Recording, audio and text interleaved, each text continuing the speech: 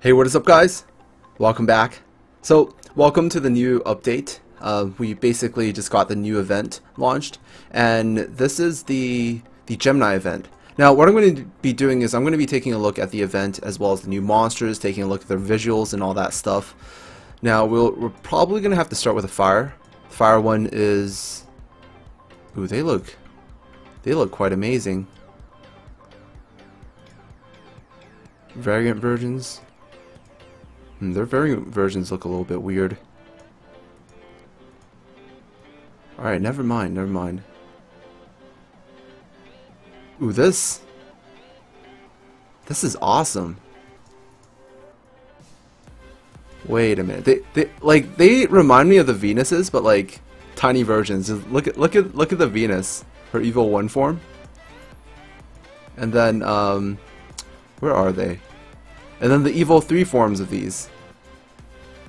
Looks really similar. Oh, the light one actually has some nice colors. I actually like the non-variant colors a lot more on the light one. I think this is the one shown on the event page. You know, with her being the pink one and then this one being the blue one.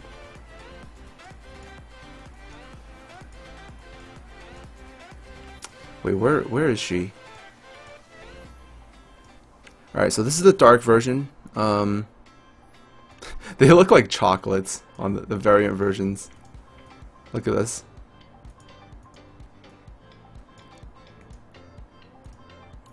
Ooh, the variant version of the dark ones look a lot better. So I'll be taking a look at all their skills and stats as well. I guess I might as well. So we'll start with the fire one.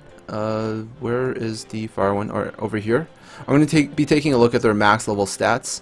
Now she has pretty decent amount of HP. She's defender type. Low attack, high defense. So she's really tanky. She's basically like a fire tank. But she restores HP based on damage dealt. Now this makes no sense at all, because you need to be able to do damage in order for you to sustain. I thought she would have been a really nice monster to use for Golem's B9, but from the looks of this, I don't think it's going to be that good. She does have, like, she's basically like a Snowy because she also restores allies HP, and she's fire. It might work, but I'm not sure. Like, you know, this can still heal a little bit, and then this can maybe heal a lot. Like if you gem her with like full attack, or maybe like crit, maybe crit double attack, that could work, because she's already like super tanky. If you have a little bit of substats, you basically would be pushing. You'll be pushing like, yeah, you'll get near like 3k health, and then defense will be like over 2,500. So she should definitely be able to survive. And then if you have some like decent amount of attack, but her attack's actually really low. Like actually, if you're only using like a level 50 version of her, it might be worth using only flat gems as well. I don't know. It might be like a. Well, honestly, you could skip to B10. A lot of people can actually skip to B10, depending on the gem slots of their B10 team. If you avoid triangle, there's actually a way for you to skip B9 and go straight into B10. And I think the light Venus, or not Venus, GEMINI is actually really good for B10. She has a very high HP pool, decently high defense, and an okay amount of attack. Her stats didn't really go into recovery, so stat wise this monster is really nice.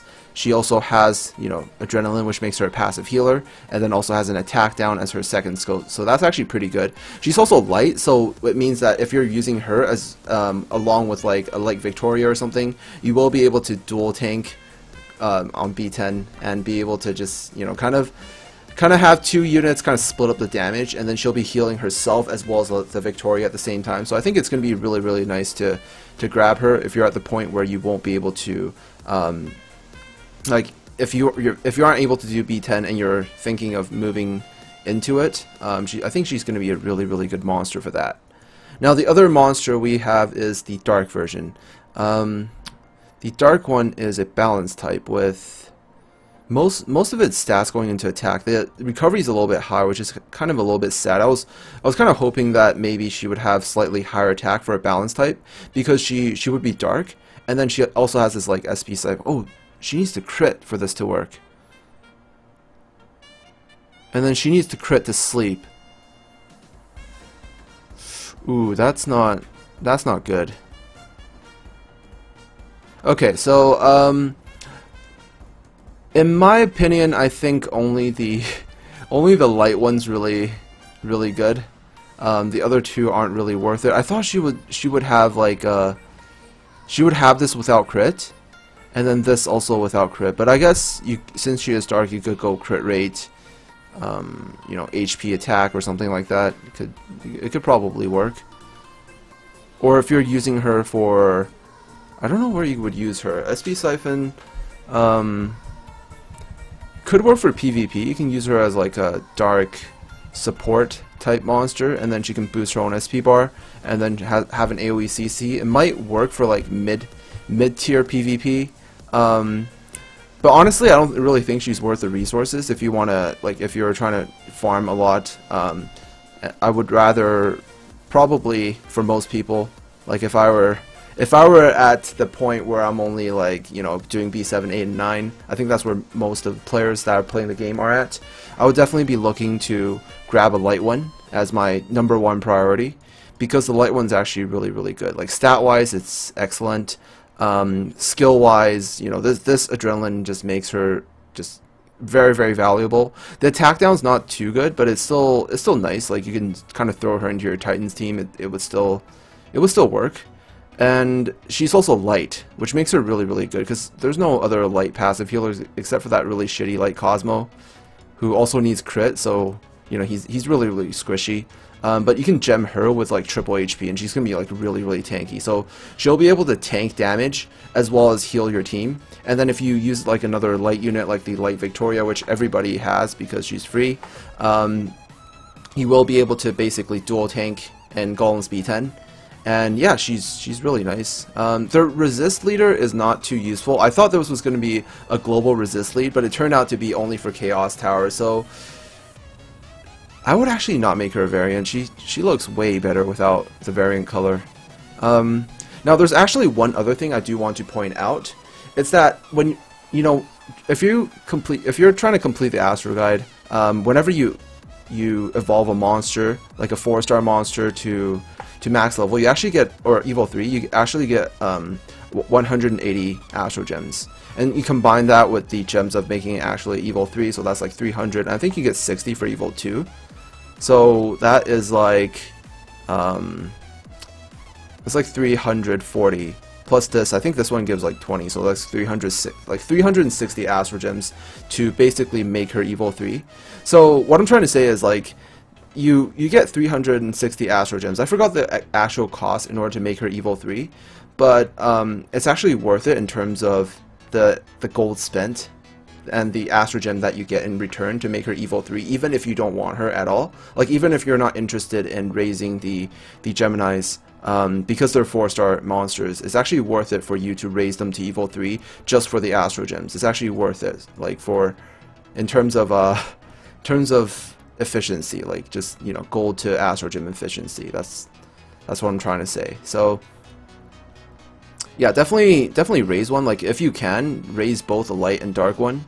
And the other really good thing is, since they have like 3-star counterparts, it's cheaper to evolve 3-star monsters than 4-stars. So you get the reward of Evo 3ing a 4-star monster with you know, part of its cost being evolving 3-star monsters. So that's actually a really good deal. You should definitely raise them to Evo 3 if you have them. Just even if you don't want them at all, you should just do it for Astro Gems.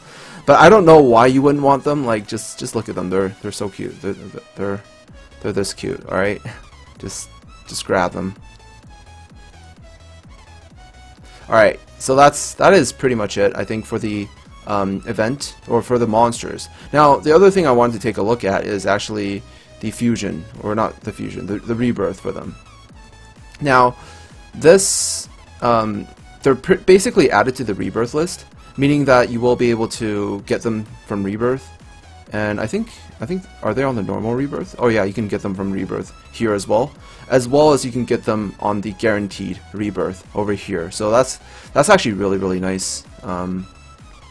Yeah, definitely really awesome. So shouldn't be too hard for people to get them. They did mention that they do spawn on the maps, but they have like the same rate as a legendary. So this one has like, you can get a dark one here, and then you can get a dark one here. I think you can only get a light one in Phantom Forest. Wait, that makes no. Oh, you can get the light ones in second continent, second and third continent, and on first continent you can get the dark one. So that's actually really nice. I can literally be like farming Slumbering City, and I could grab some of these. All right, so I will definitely raise them both to Evo 3. One for collection purposes, two for the Astrogen. So it's definitely still like it's worth it. Just do it. All right, just raise them to Evo 3. All right, I won't tell you what to do, but you'll be missing out on a lot. You'll be missing out on double twin lolly if you skip out on this event. I can't even talk right now. I'm like tired as all hell, but you know, it's a new update, so here we are. Anyways, I think that is pretty much it. Even if you don't want the monsters, still raise them. Like that's the conclusion here. Like, so you don't really need to ask me should I be raising them. Just, you know, like, should I be Evo 3ing or trying to get one to Evo 3? My answer is yes, because it's worth it in terms of Astro Gems. And if you're trying to get through like progression and stuff, and you're asking me which one is the best, I would definitely say to get the light one first before anything, and then you can try to get the dark one for the Astro Gems. And then I was thinking the fire one would have been good for B9, but she turned out to be like a full tank type, so she won't be healing too much. You might as well just grab the light one, because the light one can help you get into B10 relatively easily. So that's pretty much it. Now I'm gonna get to farming now. I'm just gonna try to grab one, and maybe tomorrow I'll be able to you know, show them off or something like that. Like, I'll maybe be able to raise one to Evo 3. And yeah, that's pretty much it. So I'm gonna start farming, and I'll see you guys in the next video. Peace out.